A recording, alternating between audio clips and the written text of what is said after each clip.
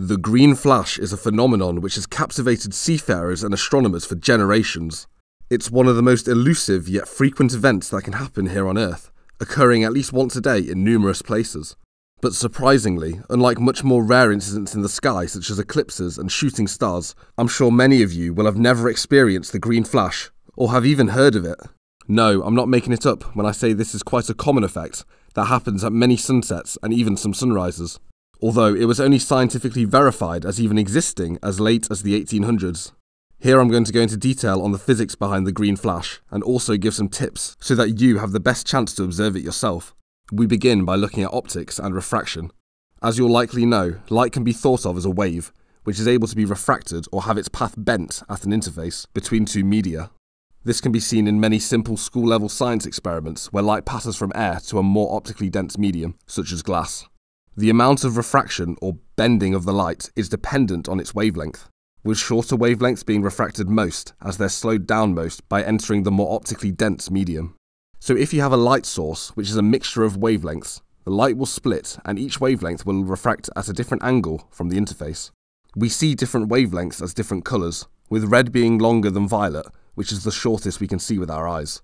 All the colours in between also refract different amounts. This is how prisms split white light into a rainbow spectrum, as white light is made up of every colour. Interestingly, this is also what causes rainbows, as light refracts through more optically dense water droplets in the air and splits into the rainbow of visible colours. This is also why red is on the opposite side of violet in every rainbow. Now, with this in mind, let me show on screen a diagram which shows the different wavelengths of light contained within light from our sun. The horizontal axis is wavelength or colour, and the vertical axis is a scale for how much of that wavelength is present in sunlight.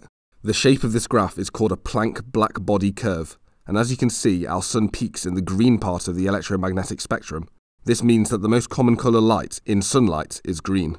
So I guess you could say the sun is green, which might sound strange, but you have to remember it also contains significant and roughly equal amounts of red and blue light too, which, when mixed together with the green, our eyes perceive as white light.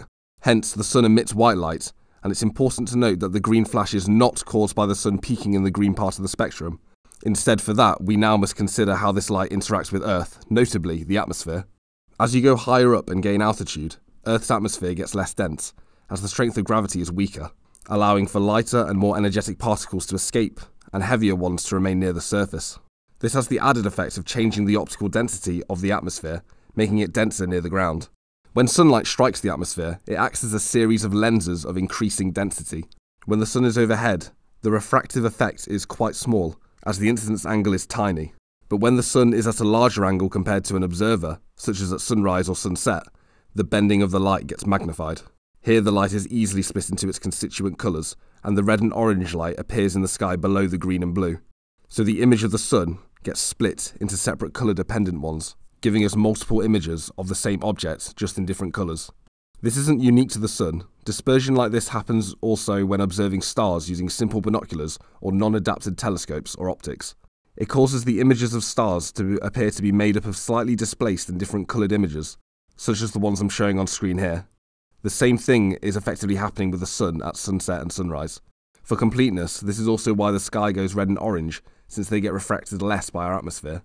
The final key point in explaining the green flash comes in the composition of the atmosphere itself. So far, we've said the sunlight gets split into different colour images, with red on the bottom and blue on the top. So why is there a green flash and not a blue flash? The abundance of oxygen and nitrogen molecules in particular are much smaller than the wavelength of blue light and preferentially scatter it in random directions. During the daytime, this causes blue light to overall scatter down much more and enter our eyes than any other colour. This is why the sky appears blue. But at sunset, when every colour has been refracted towards us already, this added dispersion of blue light essentially causes it to be filtered out, so the blue image on top is almost never actually there.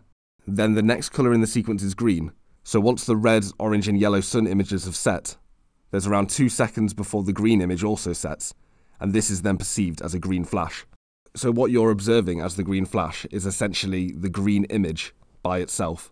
It's worth noting that there can be a blue flash sometimes, when the atmospheric conditions are just right and don't scatter out almost all the blue light, although this is extremely rare.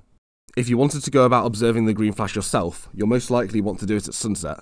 This will be in the western sky, and while it does happen at sunrise too, your opportunity is enhanced at sunset, due to the direction of Earth's rotation giving you slightly more time for it to occur.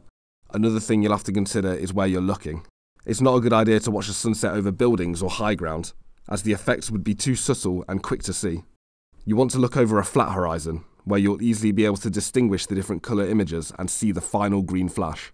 So going to a western-facing beach would be ideal. You'll also want to avoid looking at the sun until it's just about to set, not least to protect your eyes, but also looking at it for too long can cause after images to appear, which can then hinder your chances to see just the green. And finally, you'll need to observe at a time of cool and clear atmospheric conditions. This is notoriously an elusive phenomenon, so you'll need the conditions to be perfect to give yourself the best chances of seeing it.